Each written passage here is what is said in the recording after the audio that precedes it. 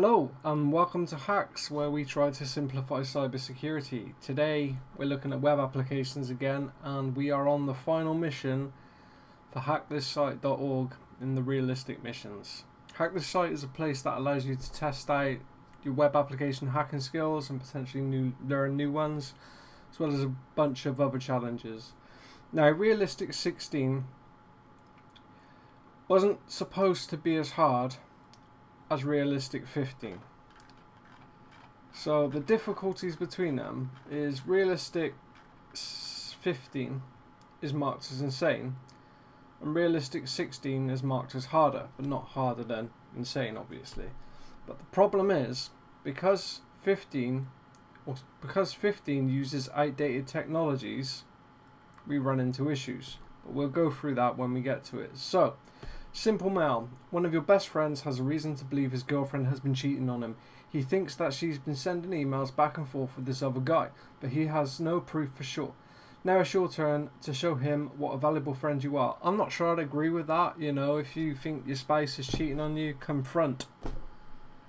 But yeah, whatever. I don't like the idea of snooping into somebody else's email address. Anyway, so we get a message from, we don't know his name, but hi, I think my girlfriend is cheating on me, but I can't find proof for it. I know she uses Simple Mail and it's quite new, so you might be able to hack into it. Please, I really need to know if she's cheating on me so I can move on. Chances are Simple Mail will be very secure, but I believe you can do it. Just in case you're stuck, I've done some researches about it and found some interesting comments in the source. Good luck. Please save a heart, if not a relationship. Oh yeah, her email is jen@simplemail.com. Don't know, if you're hacking into someone's email, I think the relationship's done for anyway, but that's just my thoughts on it. Each to their own, I suppose. So, let's head to the website. We get this lovely lime green decor. It reminds me of the old HaXeZ site, where you used to legally download legal stuff like songs from, or anyway. So if we go on and we view the page source,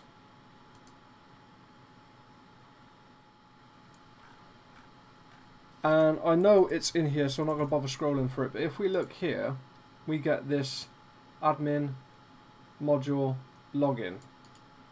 Index.php.module equals admin login. So if we throw that onto the end,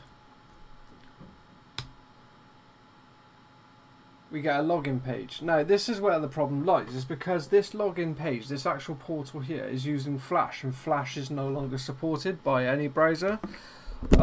So after trying to install an old version of Firefox, trying to enable it in Chrome, using various crappy plugins that didn't work, I stumbled upon this site called Ruffle, and honestly it saved the whole video, because it allows, it's Flash plugins. So you need to right click it, save link as, and then head over to about:debugging and load temporary add-on. You can see there I've loaded it.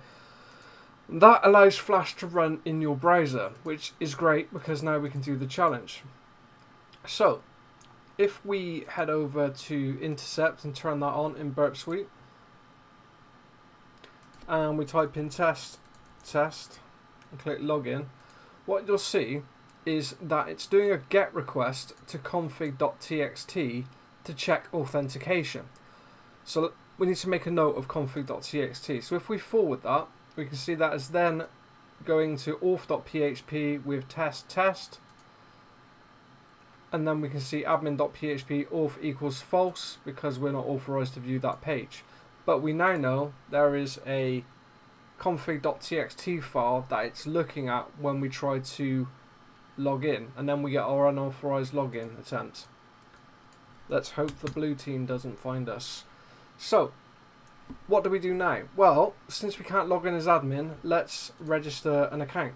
So if we do test, and click submit registration, you'll see the registration was successful, and now we can log in. Test, and password is test.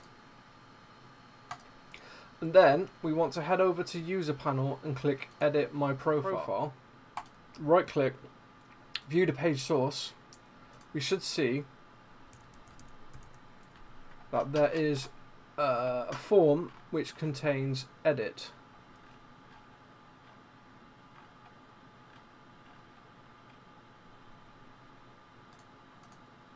There we go. And if we click on edit and search for config, we can see that it's posting to users. That should be my username, is bugged out for some reason, config.txt. So we know we're in the current user, the directory of users, my name, config.txt. So perhaps what we can do is, if we go to users and log out,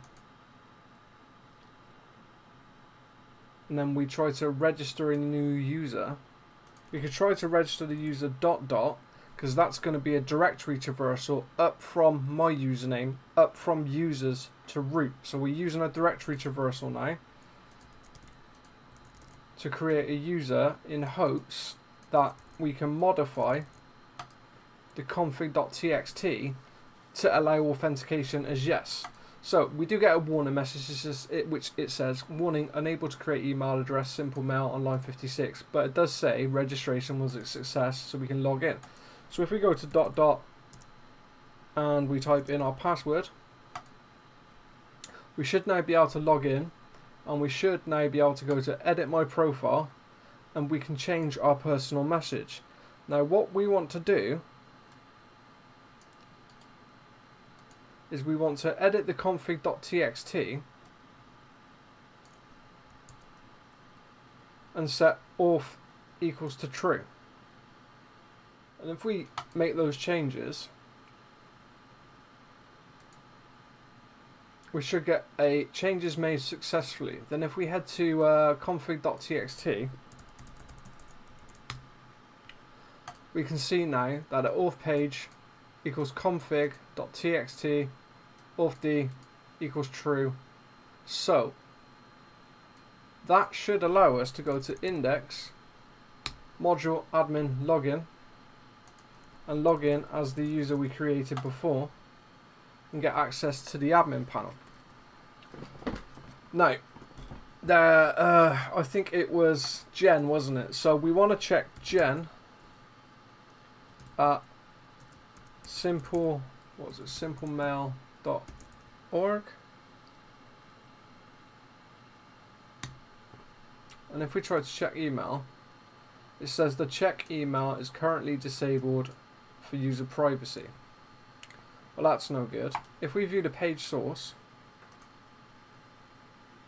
we can see that it's a Flash file. So it's checkemail.swf. Now, the best way I found to do this was on Linux. I tried doing it on Mac. There's a number of tools, but I found the easiest way was to just use a Linux distro. So I'm going to jump into my Linux distro and get that file. See that I've done loads of different stuff, but okay, I had a few issues. Now, if I just try to wget the file, at the moment, HaXeZ's SSL certificate is expired. So I get a bunch of errors. Well, it says error, the certificate is not trusted and is expired. So yeah, history pipe grep.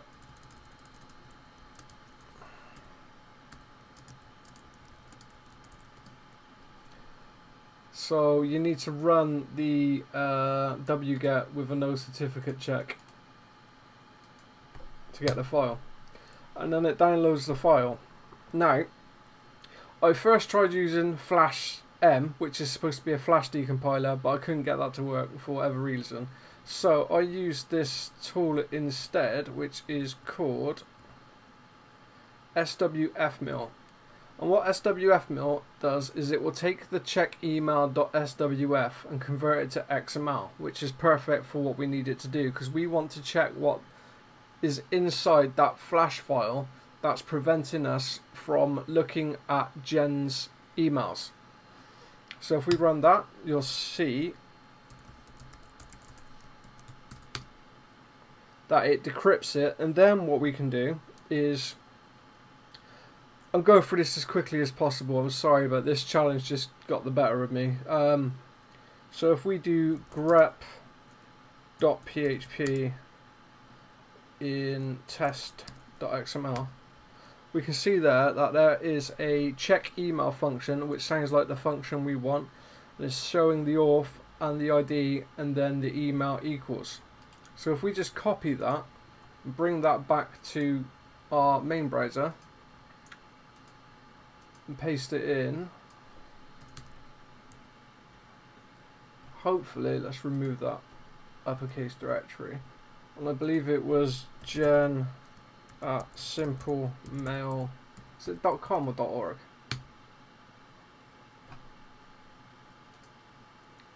Hopefully that error message is just because we bought the syntax.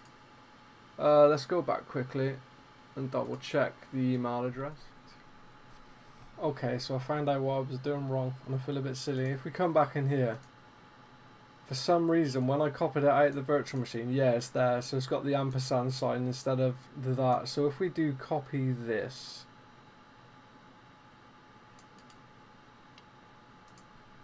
and we head back to the browser and we paste that in, and then we come back here, and I hope there's no other characters in there that are gonna bugger this up, and we go Jen at simplemail.com, fingers crossed.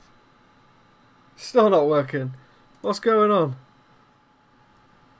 And we get an error that says it's already been completed. I'm not sure what's missing from my syntax there.